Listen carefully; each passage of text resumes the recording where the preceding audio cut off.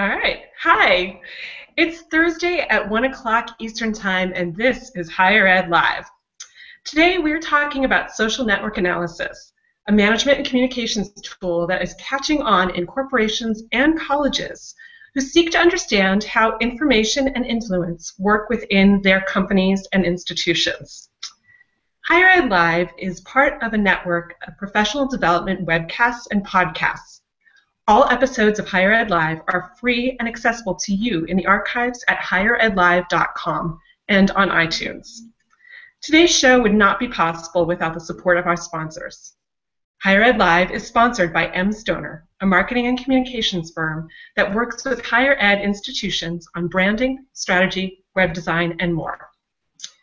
Higher Ed Live is also sponsored by Omni Update, the leading web content management system provider for higher education. The company's web CMS OU campus is secure and scalable with great tools and features, deployment flexibility, and an awesome user community. Last but not least, Higher Ed Live is sponsored by Terminal 4, a digital engagement and web content management built exclusively for higher education. The T4 platform enables universities, colleges, and community colleges to achieve all of their online goals, including driving student recruitment, retention, alumni fundraising, and research promotion by maximizing the effectiveness of their digital and content strategies. One of the best parts of being live is that we get to interact with you. Live viewers can be a part of our broadcast right now by sharing insights and asking questions on Twitter using the Higher Ed Live hashtag. You can receive weekly updates with live show dates and times by subscribing to the Higher Ed Live newsletter. I'm your guest host, Susanna Williams. And today, my guest is Zachary Johnson, CEO and founder of Syndio. Syndio is a startup based in Chicago that works with organizations around the country and the world to help them better understand how information is shared within their organization. Today, we're discussing social network analysis and how this tool is helping higher education rethink internal communications. Zach, I'm so glad you could join me today.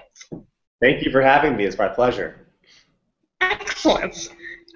Would you start by just sort of explaining to our audience what social network analysis is? Absolutely. So social network analysis, first of all, it's very fun, and it's a really practical and useful science that's sort of the weird child of several different academic disciplines. So you have sociology and communication studies, but you also have also sort of an influence from engineering and computer science as well. And network analysis is all about understanding how relationships are created, maintained, and then ultimately dissolved. And what's interesting is when you think about the social sciences or sort of statistics in general, we tend to look at like people or agents and systems as being pretty independent, right? So like you'll look at, if you're measuring an organization, you're going to look at people's tenure, their experience, how long they've been working on particular projects and their outcomes. But from a network analysis perspective, instead of just looking at people alone or at organizations alone, you actually look at the relationships that connect them, which makes a lot of sense if you think about how people work or how communities work. We're not lone wolves. We operate in systems where we're dependent on one another, and you have these interactions that can dramatically impact how things happen. And network analysis is particularly engaging, I think, for organizations because it takes like both sides of the spectrum. So like your right brain, left brain folk like it because you've got theories that are really intuitive, right? So for instance, when you think about why people make relationships, for instance, like proximity is a huge factor. Are two people close to each other, right? Think about all your friends that you have that you've met growing up. Most of them are people you live near, or a spouse might be someone who lived in the same city as you. So proximity dramatically increases the chances of a relationship. Or something like homophily. You're more likely to interact with someone if you have something in common, right? If two people both like the same sport or the same type of movies, they're just more likely to be friends. On the flip side, you have a whole bunch of pretty complex analytics you can run to actually map, measure, analyze, and compare networks, both static and over time. So you have metrics around things like influence, So similar to how Google measures PageRank for sites in a Google search, you can actually look at influence of people. So who are the folks who dramatically control the flow of information in the community, who can reach the most people the fastest, who are the folks who the most connected to people in turn connect to you for advice. And when you mix those two together, you have a tool set that's really powerful, especially for understanding complex systems and for things that are oftentimes difficult to wrap our heads around intuitively. And network analysis has actually been around for quite some time. So if you think about one of the first network analyses that was like popularized, there's this gentleman in the 1930s who tried to map New York City by hand, so like all the people who lived in New York, and it was just drawing like who connects to who and how and who is related to who and all that stuff. And it was actually on the front page of the New York Times. I'll have to find the article and send it to you at some point. But what was cool was there's this idea of, hey, wait a second, there's data here that like exists in our heads and in space and in real life, but we're not grabbing it. So since then, you've had primarily sociologists for a while trying to use this methodology, study different communities, and you'll see there's network analyses done on all sorts of different domains. So you have network analyses done on companies, which is what we focus on, or large organizations. You have network analyses done on, there was a great paper on the networks of punk rock musicians in the UK in like the 70s punk rock heyday. Like, it's awesome, right? Really cool stuff. There's the food chain is basically a social network. There's a great one that's done where you have the network of senators co-sponsoring bills, and it actually mimics almost in like perfectly the network of cows licking each other on the pasture. Like, can't make this stuff up. So it's really cool because you see this phenomenon happening in different areas. But one thing I will add that's really exciting about networks, and then I promise I'll end my long-winded answer, but in the early 2000s, a gentleman named Duncan Watts started doing a lot of work in networks. He's a large systems guy, did computer science work. He runs data analysis and like R&D at Yahoo. And it sort of got folks who were into physics and chemistry and other super quant-heavy domains into this idea of, wait a second, network analyses can help us solve a lot of problems on our end, but we can also do a lot of cool research. So what used to be like a small network sociology thing, where you might be looking at like, maybe like a couple hundred people or, a couple thousand, turn into, well, wait a second, let's take a more big data approach and look at millions of people and hundreds of millions of nodes and billions of edges. And it's allowed to bridge the gap where you can look at really large organizations, track a lot of stuff over time. And it's cool because network analysis has broken in the mainstream a couple areas, but people just don't really realize it. So like Google, for instance, in any search engine is a network analysis tool. Or like when you look at power grids, like a lot of electrical engineers do networks because power grids are very similarly run, where it looks like, is there a particular part of the grid where if it was knocked out, would shut everything else down? So it's a similar approach. Epidemiologists look at similar approaches to network analysis, where you're looking at modeling the spread of Ebola. It's a network problem. And in network scientists, we use diffusion models the same way you'd model the spread of a disease. So there's a lot of overlap and bleeding together of different domains around networks that make it an area that's really exciting for new research, really exciting for people who are just dabbling in the space. And also you have a whole new generation of folks who are network scientists, researchers, and practitioners who are really taking this domain and applying it to the types of problems we're talking about today. So how does this apply to higher education? Great question. So there's a couple different ways that it can apply, and what's cool is network analysis is a methodology that can be applied to a ton of different problems. There are a few that it's best suited for. So one of the best ones is just getting the lay of the land in a community, right? So when you think about a community, if you normally just hop into one, there's all these different players, they have different roles and relationships, and you kind of have to sit around and watch for a while to get a sense of things. But even then, you're only seeing it from your own point of view. Doing a network analysis allows you to get a snapshot of who's in the community, who talks to who gets advice from who, whatever relational data you want to collect, so you can really quickly see who are the key players, who are folks more on the periphery, are there any gaps or knowledge opportunities, and that allows you to kind of get an assessment of things. Additionally, it allows you to prescribe metrics and comparable statistics for individuals and groups. So if you think about, you have an organization with 500 people, different people have different numbers of relationships with each other. Sometimes it's based on their role, sometimes it's based on their personality, stuff like that. Networks would allow you to really quickly compare each and every person to see who are the people who are in the middle of things, who's overloaded, who has potential to be someone who could really connect two groups that are not talking to each other. So you can get down tactically and be able to see, who are those people. You can also aggregate all that information to a group level. So you can actually compare, say you're in a school and you want to look at department by department, which groups have the best trust levels, the best collaboration levels, et cetera. This gives you a way to actually compare and benchmark them. So where we've been focused in higher ed in particular is change is really hard. And organizational change is a challenge for any organization, but it's felt particularly acutely in higher ed for a couple of reasons. When you look at organizational change statistics in just the broad world of large organizations, there's some stats out there and some research by like PwC and a couple other groups that put change failure rates at around 75%, which is pretty miserable, which is also pretty, I would say it's pretty demoralizing if you're the one stuck with driving change. But the reason why is, well, there's a couple reasons why, but it's prescribed to a lack of groundswell of support from all the employees in a company, right? And when we talk about change, and I want to kind of let the problem sink in first before we talk about how we do the solution. When you think about change, like changing lots of people, it's like herding cats. That's the expression that people use. Actually, I think the paper that research is in is titled "Change: Herding Cats." And what's wild is if you think about change in your own life, like it's really hard.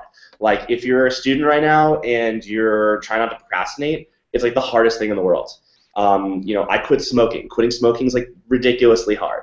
If you're trying to go to the gym more or eat better or sleep more or watch less TV, like changing ingrained habits are really difficult. When you're working, it's just as difficult because, hey, this is my job, this is what I signed up for, this is the way of doing things, and I believe this is right. So in large organizations, when like a senior leader snaps their fingers and says, hey guys, we're going to use this new content management system, or we're all going to start putting our curriculum online for students who don't come to class. A lot of those things, not only are they hard to change if you agree with the change, but they also challenge traditional views towards how things should be done. They challenge people's day-to-day schedules and the amount of work they have to do, and they can dramatically impact someone's feeling towards their organization. So what often happens in organizations is you'll have like a change management team that gets some change agents, and maybe they'll kind of pick those people based on volunteers. They'll figure out maybe where's some resistance in the org, and they'll kind of roll it out. And this is why most of the stuff fails, because they don't know which groups feel which pain points, right? Like some groups may be totally gung-ho, and then the change team's overselling why the change happened, and a bunch of people are already convinced it makes sense. Then you'll have another team that's be preaching to the choir, right? So as an organizational leader, you tend to go to the same people who you trust, your networks, the people you know are going to get things done, right, or the people you know are going to agree with you. And it's much harder to address the opposition. And in a lot of ways, the times I've been in a leadership position, I've known who the opposition was, and I avoided encountering them because right, I didn't want them to throw up roadblocks. And yet, in higher education, as we are needing to pivot due to financial pressures, due to enrollment pressures, due to just the changing landscape, which is reflected in social media, among other ways, where students are expecting a lot more direct communication, we can't avoid the people who oppose because there's a revolution happening. And our job as change leaders, wherever you are in your institution, is to figure out how to make this be successful. We can't afford to have it fail. I would agree, but I would make one adjustment. And the adjustment would be that, so I had early in life, I was lucky, I got to meet this gentleman who had done a ton of conflict management work, and really just like he did work in the Middle East and in Ireland, and like all these places where like conflict resolution seems impossible. And what's interesting is I find in organizations, like we actually don't really think of change as like an opposition versus the people who want it. Like what we tend to think of is just like there's like a risk factor. And you have people who are relatively low risk because it doesn't impact their jobs that much. They get it. They're already behind it, etc. Higher risk people, it's not about them like having a view that's wrong or being negative or blocking or whatever. It's usually like everyone wants to accomplish the same things. There's just different views on how it should get done. And most of the time in organizations, we find that risk comes from a couple things. One, there are too many changes happening at the same time. and they're already advocating for another change. So they don't want to split themselves too thin and lose on an initiative they really care about to support something new. That's a big one. Another one is they don't understand how it's going to impact their job, or they have false expectations of how much work it's going to be. So there's a lot of it's just like, it's almost like marketing, right? So helping to figure out, all right, what's this going to look like? How's it going to change? And then oftentimes orgs that are pushing those changes, they don't actually take the time to listen to their constituency. So a lot of times those people who have to change have really good feedback on, hey, wait a second, you really haven't thought about this consideration.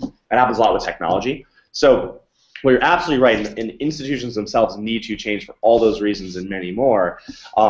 Where network analysis can help is by mapping and measuring both influence, right? So influence in an org around communication, collaboration, information sharing, trust, all these relationships that impact like the adoption of new things, and then layering on top readiness information. So like a traditional change readiness assessment that like a Towers Watson or one of those would do in a large company. You can see not only which groups and which people are lower risk and higher risk, but how that compares to influence. Because if you think about it in a community, this stuff it's a social factors take shape, and there's tons of research on this. Like Nicholas Christakis and Fowler did some work in framing him around how like obesity and happiness and stuff are contagious. It's the same thing with like listening to music or watching Game of Thrones or what have you. So when you compare the two, you can now see which departments are influential and ready to adopt.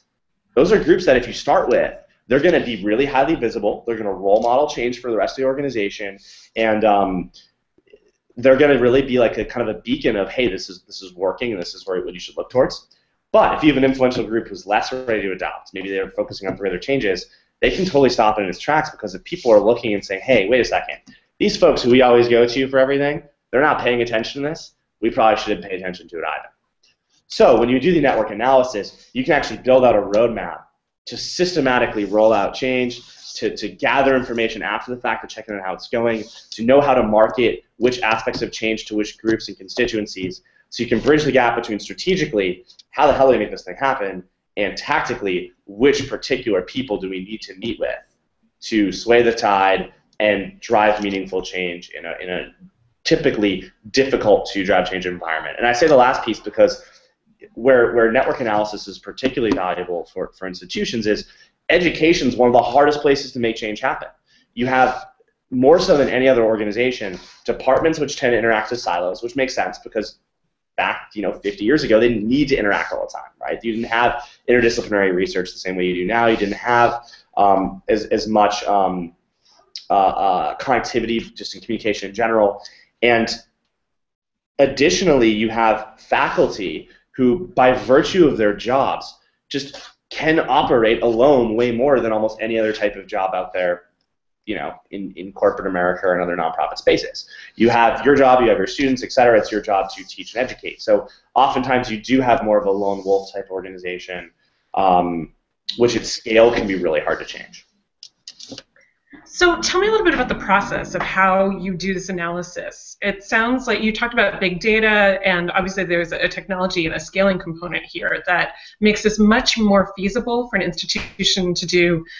Back in the old days, you used to have index cards that you would write down and bring from index card to index card. If you even took the time to do a thorough sort of stepping away from your daily work to investigate. So how does this happen? Yeah, great question. So it's cool because it's evolved a bit, like you said, where even 5 years ago, it would have been really taxing for an institution to do this because you had to, there weren't the third-party tools and whatnot. What we focus on doing is, it's pretty much like it's a multi-step process, but it takes about a month to go from zero to actually having the data you need to work on this, which is pretty good in organization time. And the first trick is you just need to know where you're going to get your data from. And data in a network analysis can come from virtually any source, which is really cool, right? Because, well, you still want to get attribute data from people, so like their tenure, their grouping, so what department they're in, et cetera. You do really need to focus on that relational data. And what we find is that, while it is possible, and a lot of companies who do network analysis focus on digital data, so like email or stuff like that, what we found is most effective for higher ed is actually a survey-based approach, where you ask people who are the folks they go to for those different types of relationships. And so you're looking at who trusts who gets advice from who's easier to be a leader. And instead of asking who do you trust, because that's really hard to compare, we'll ask for like indicators of trust. Like who do you go to when like you're having just like the worst day at work? Or who do you go to when you have like a new technology you want to adopt but you're not sure if like the university will approve, or stuff like that, right? Things that can be rolled up to indicate certain variables. And it allows us to do a couple things. First, because you're answering about who you work with, as opposed to like half the surveys about who you work with, half the surveys about your own views, we're actually collecting a lot of data on other people who may or may not even take the survey. So if I take the survey, I'm going to answer like 10 to 15 other people, you have some data on them, which is incredible. So even with relatively low response rates, you still get lots of actionable information. That's kind of on like a long tail where like you'll see a few people have lots of connections and other people have fewer. And some people who have fewer connections is not bad. It's just you want to figure out who are the people who kind of have above average roles where you can connect with them to really try and affect change.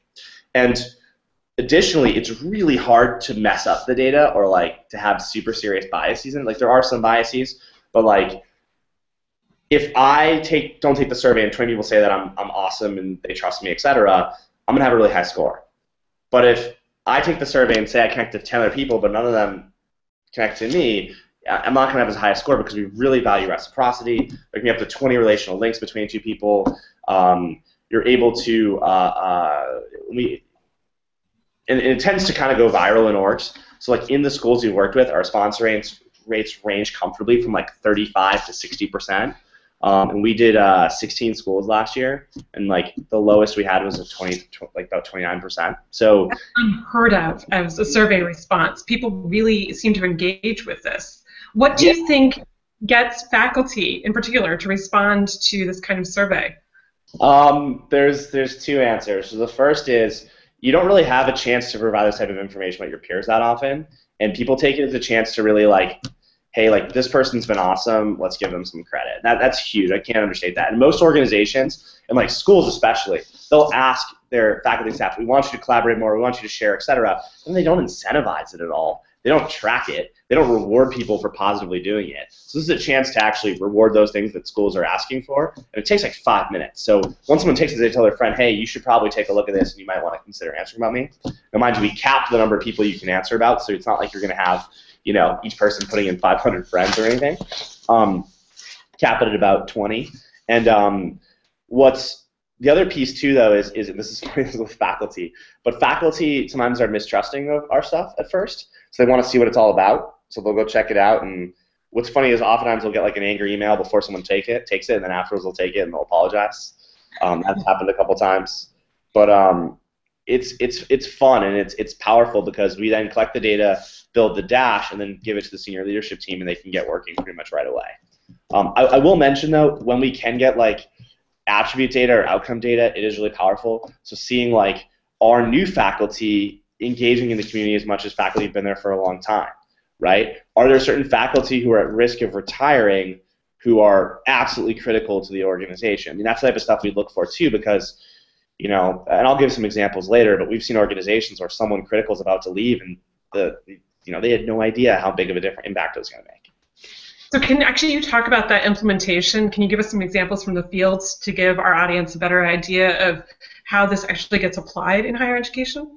Yeah, sure. So the tool that we ultimately give our customers is it's a dashboard that lets you go from the bird's eye view, so seeing like all your org-wide stats, and then you have like group profiles profiles for every department, grouping of employees like faculty, staff, etc., and then also for each person. And the ones at the each person level show limited data compared to the group level. So just like some basic stuff to give you a sense of if you're going to meet with them, where's it going to cascade, what other groups they have connections to, and stuff like that. And then you can see like you have a group finder to compare like, all right, if we're going to focus on problem area groups, how do they rank up? And where this is mostly being used is it's being used as an input to existing workflows. Like our leaders aren't taking this and saying, oh my God, we've solved like all of our problems. We're gonna keep these people and give them raises and lay off these people. It's not like that. This just winds up being another information input into the stuff the university or college or comprehensive is already doing, right? So for instance, cross-department initiatives, are these departments actually talking? Is it reasonable to expect they're going to be able to get started quickly? And if not, who are the people who already bridge the gaps between those groups we can get in a room to reduce the time to success from like 2 years to like maybe 6 months? We're seeing stuff like that.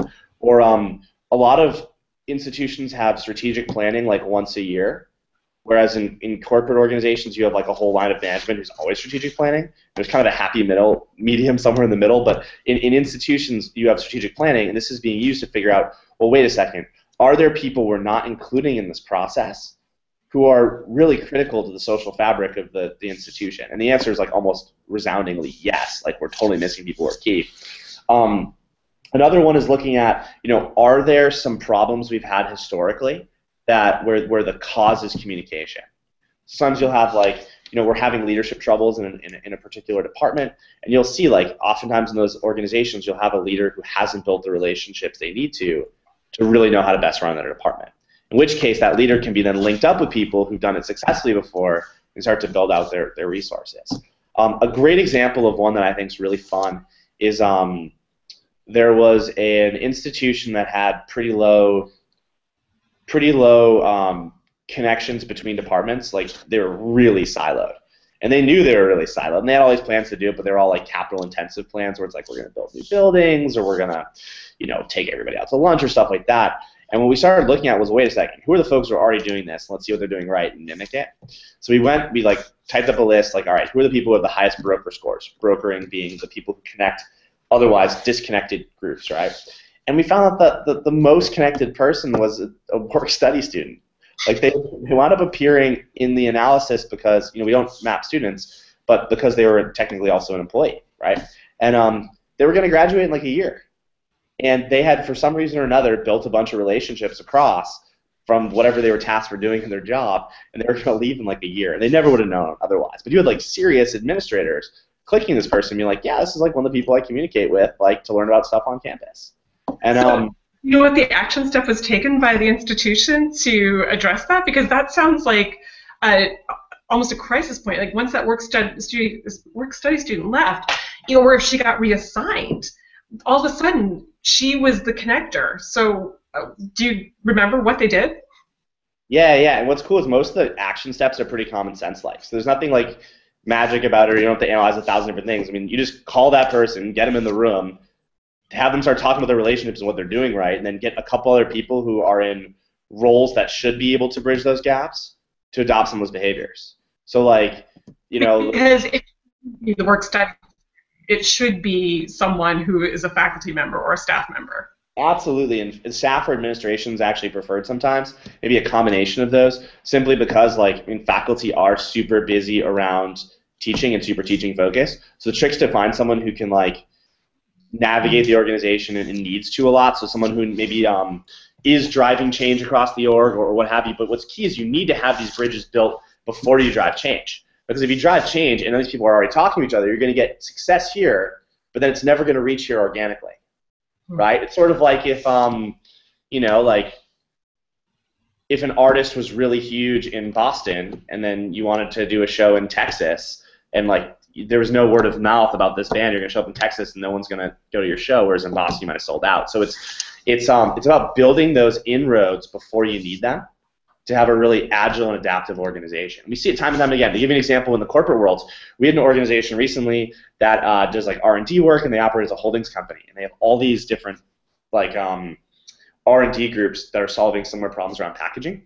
What's crazy about packaging is packaging for pet food and toiletries is similar to it for food, right?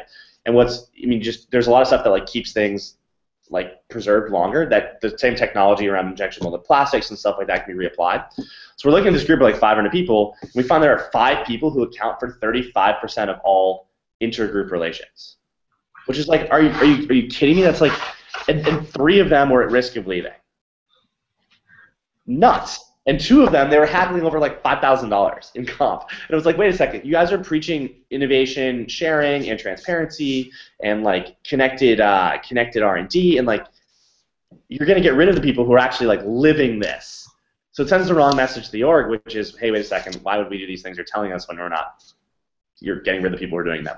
So it's powerful, but it's something that's not unique to higher ed. but higher ed can take this methodology, apply it, and basically develop the capability in it before they really need to act on it. Well, and it helps higher ed to get smarter about something that we as administrators do all the time anyway, which is figuring out who to talk to, and we're dealing with complex change constantly, but really kind of fumbling in the dark right now and making best guesses. And what this analysis allows higher ed leaders to do is to actually put some metrics behind that and to have some transparency into their organization.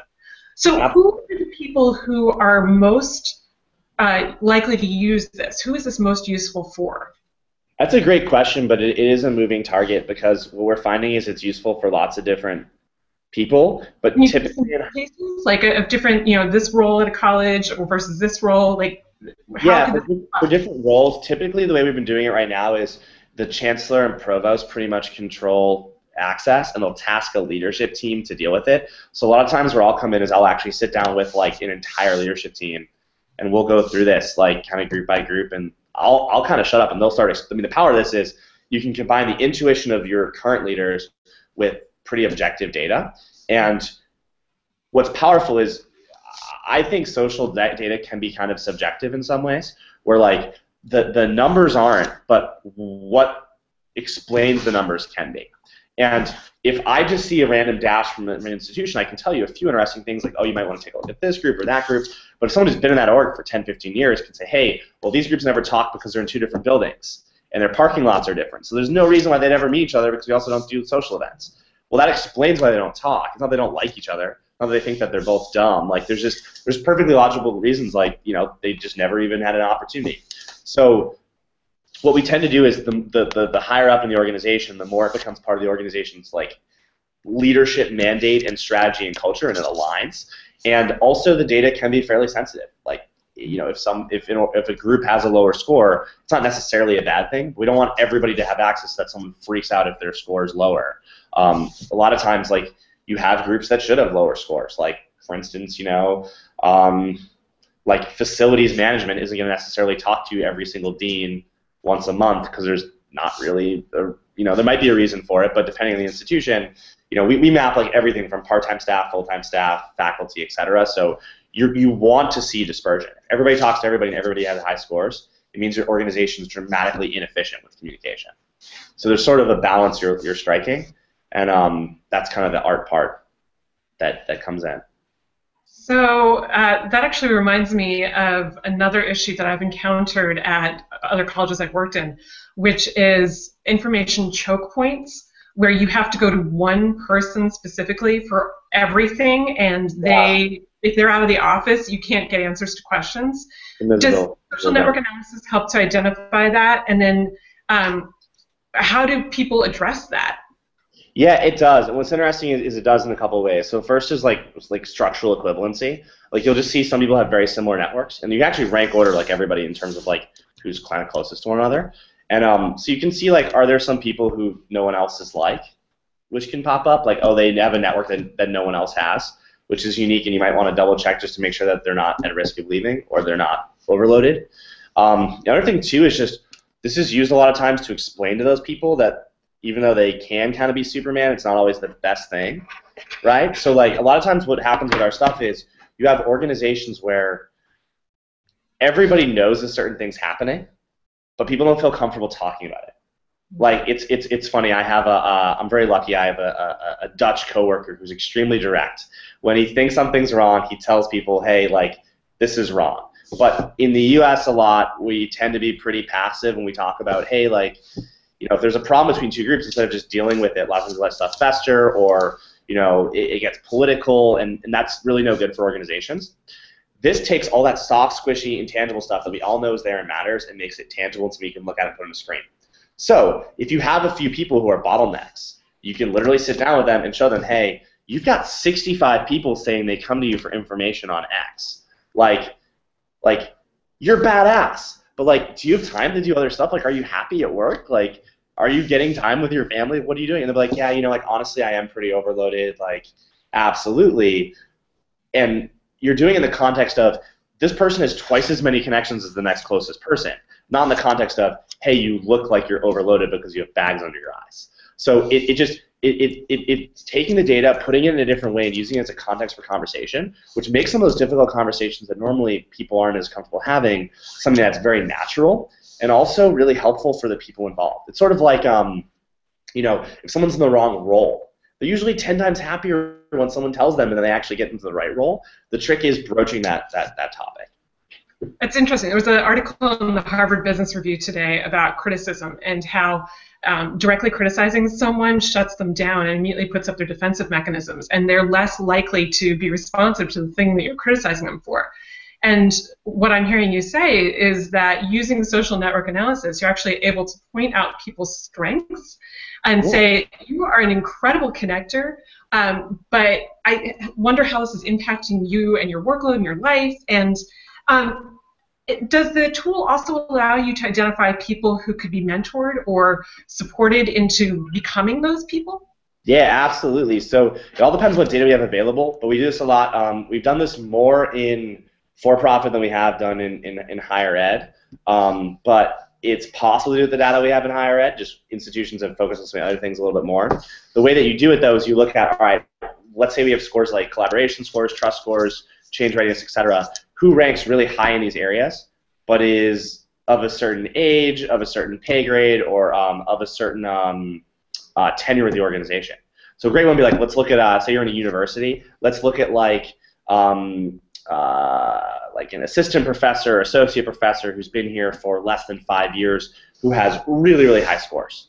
Like that's a person you want to make sure you don't have leave by accident. Like, I mean, that should be involved in the conversation of like, hey, is this person going to be a lifelong member of our institution?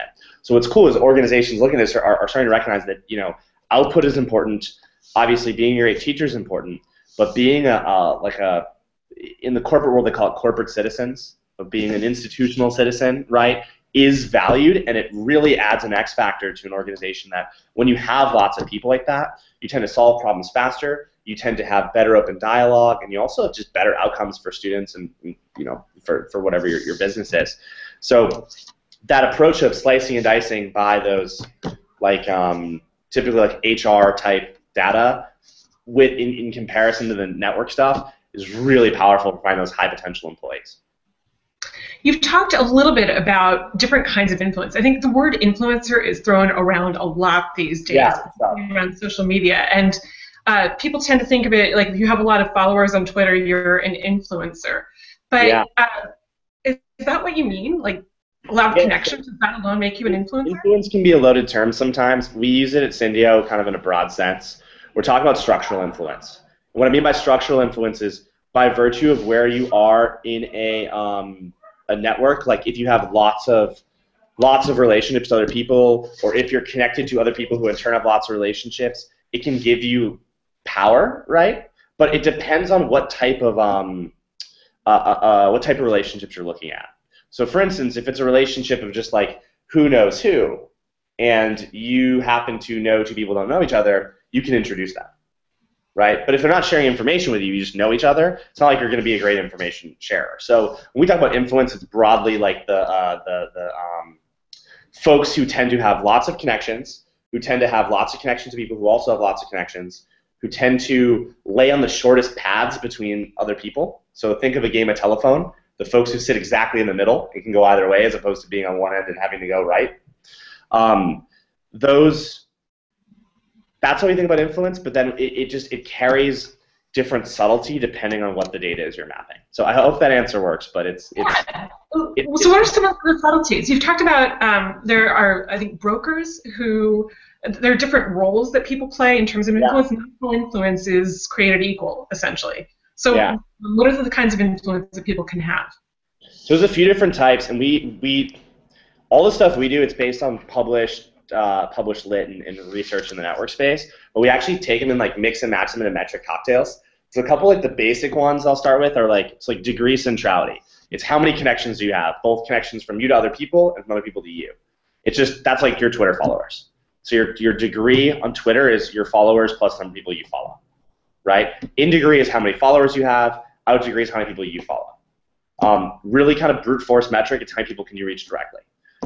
Closeness centrality, that's like how many, are you the shortest number of steps away from the most number of people, basically. So like, if you want to reach lots of people really fast, but you don't have to know all of them, it's can you get the word out pretty quickly?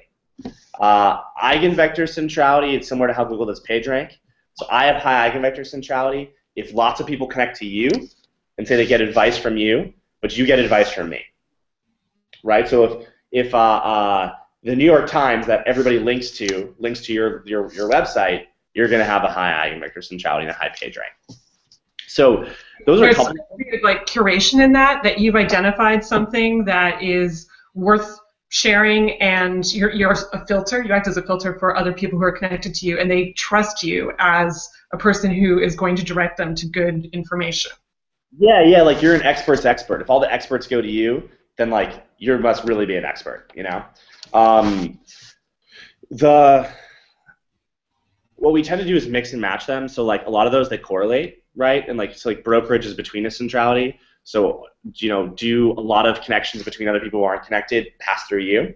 So like that correlates with eigenvector centrality, correlates with degree, et cetera. So what we do is we'll mix and match them. So like we'll have someone be an information spreader. That's someone who can reach lots of people really quickly, either through other people, directly, and across groups. So it kind of combines three of them with a certain type of relationship. So it gets pretty complex pretty fast because we're also looking at types of relationship, like whether or not they're present, strength of relationship from how people answered in the survey, frequency of relationship, so things like different things we asked about and you can look at through digital data too.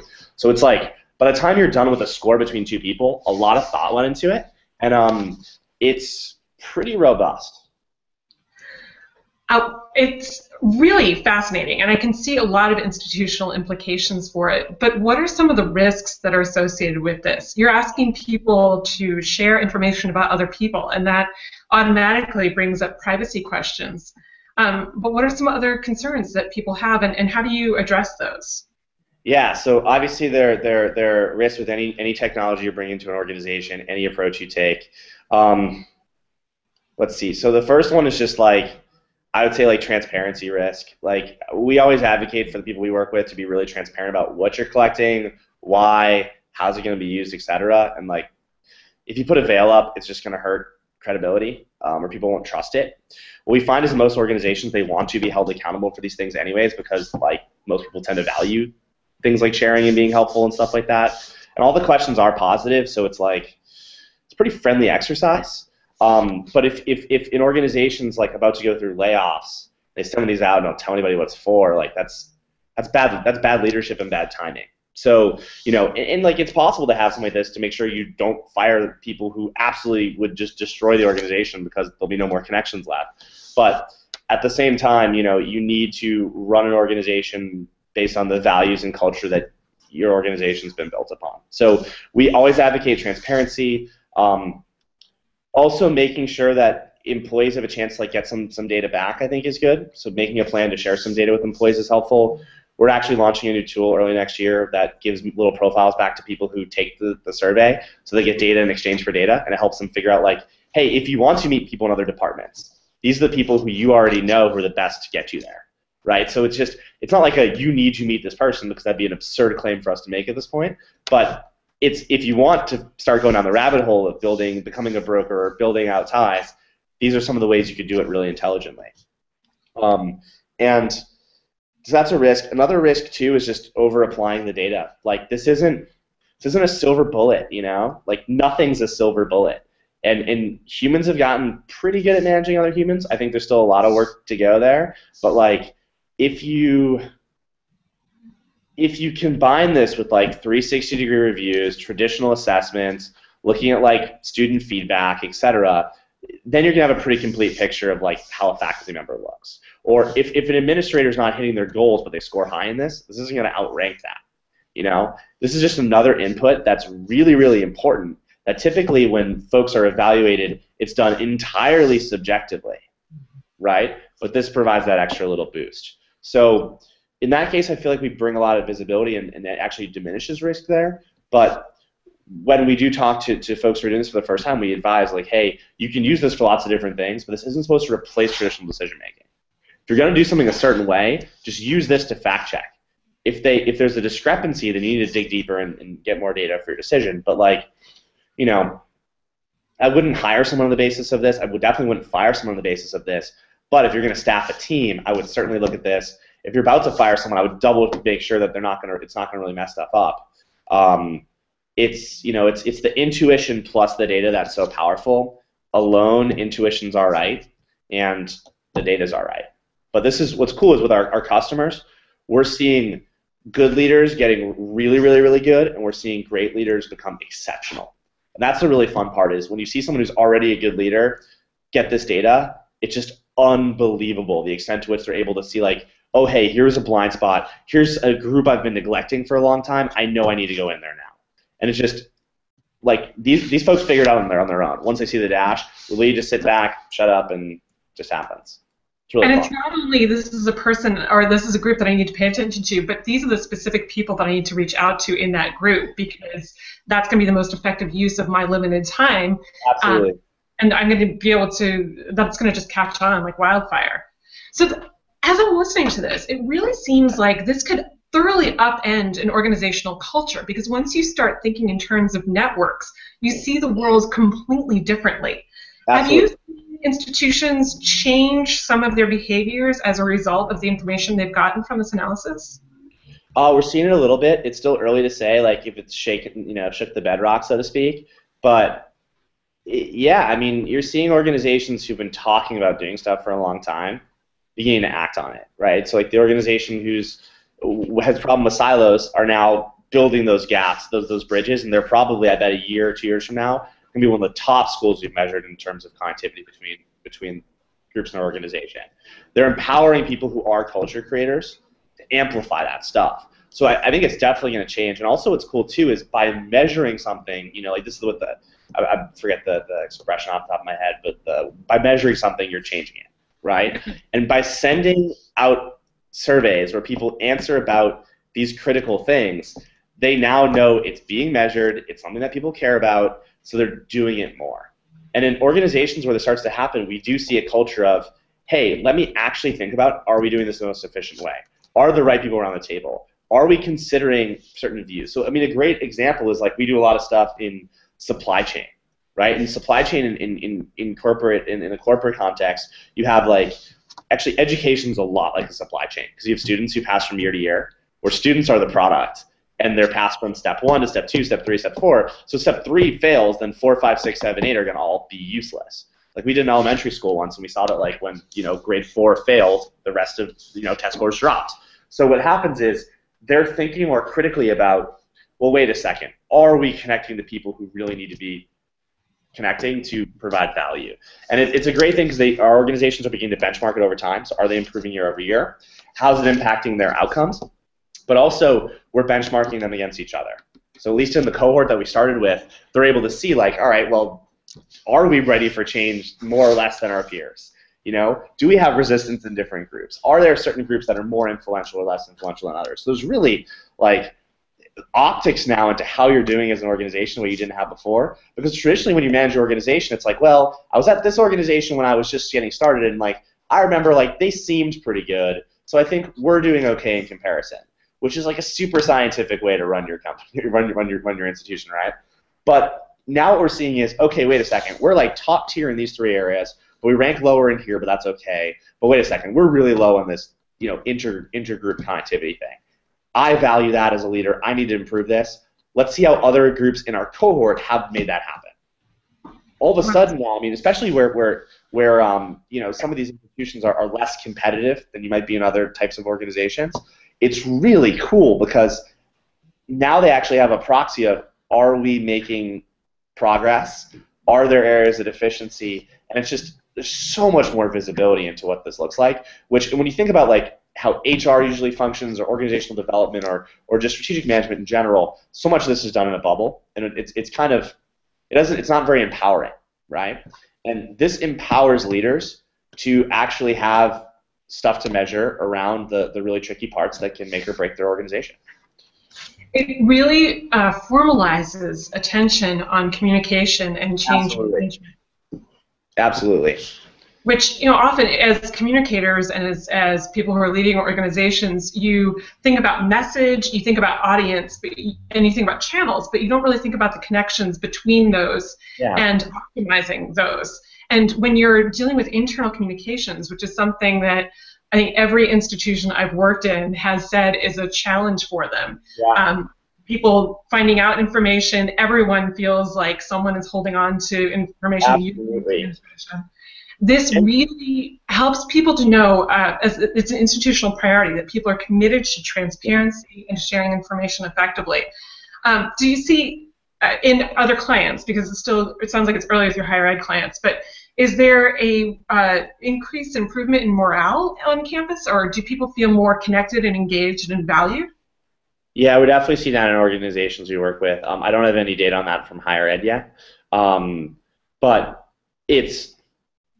you're giving people a chance to provide feedback and input. So instantaneously, you have a sense of, okay, people are listening to me and care about what I think. Our input really matters. Also, people who normally wouldn't be tapped to contribute to things are now being tapped. So those high potential employees are being brought into strategic planning now, saying, hey, like, you're a superstar young faculty member who everybody thinks is awesome. Like, what do you think about our use of new technology? All of a sudden, this person is like pretty bullish on their position in the organization, whereas before they were like, I've met the senior leadership like once or twice, maybe. So it's definitely making strides there. And I think, it all depends organization to organization. Every organization is its own beautiful little snowflake. And like, whether you're talking about like, a Procter & Gamble, or you're talking about like a small community college somewhere in the middle of nowhere, like every organization has its own quirks, history, etc. So what's cool about this, I think, is it allows the leadership to have that extra boost to, if they want to make those things happen, it can empower them to do so in a way that like can seem very daunting otherwise. Mind you can have an institution grab it, look at the results and say, like, we don't need this, or hey, we already know all these things, or this is BS, and they can ignore it. Like it's entirely up to how, it's like any other tool, right?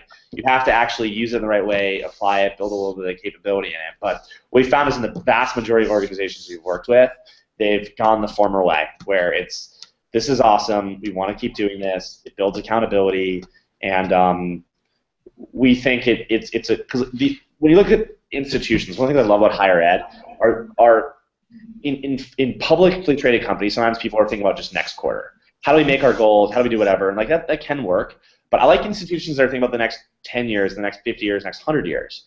And having an incredible culture, having an incredible workforce who's adaptive, who can deliver excellency constantly is critical capability if you want to be around for the next 100 years. If you look at higher ed right now, like, you have organizations just running a deficit. Like, that's not sustainable. So you're going to have a whole bunch of schools that disappear. You're going to have a bunch of schools that combine. So if you want to be one of the schools that's going to last for another 100 years and maintain legacy, you need to deliver excellence in every way possible.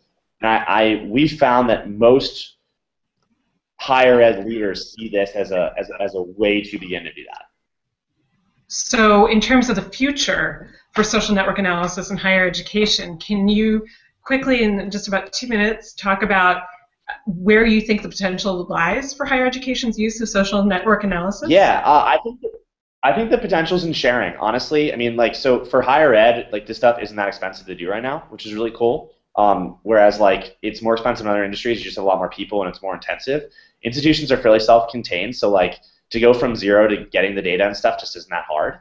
I think the magic, though, comes from the comparisons between orgs. So if you have data from 400 colleges about, like, well, hey, this is how my org works, this is how my peers work, these are the ones that are most similar to me, you start to build cohorts of, hey, guys, we've got all these big pressures coming, and they're coming right now year by year, but it's going to be month by month soon, right? The rate of technology increase is just nuts. So being able to compare across institutions that used to be islands, like, that is crazy opportunity to not only succeed in your institution, but to really change how education is being delivered in America, which is just awesome. Because if you look at all the challenges that young people face, education can help with a lot of them. It can also cause a lot of them that you don't want it to cause.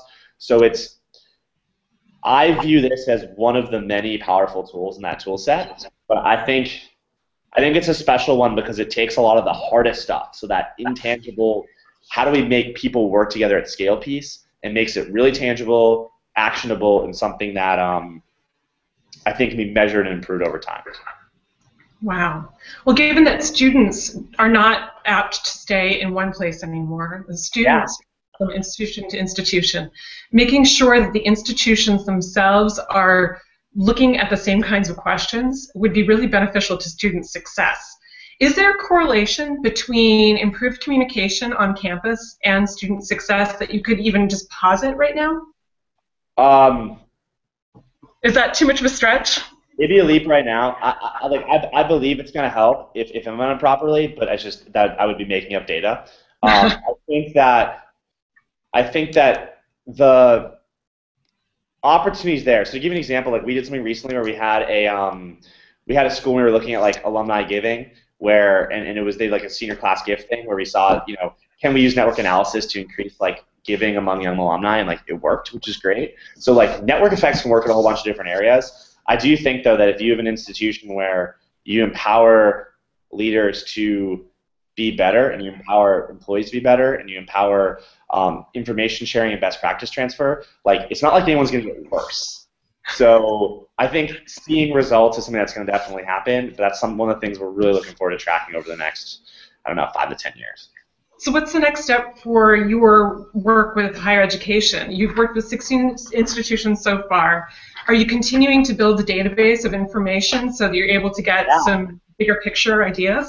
Absolutely. We've just added 2 more institutions to the list.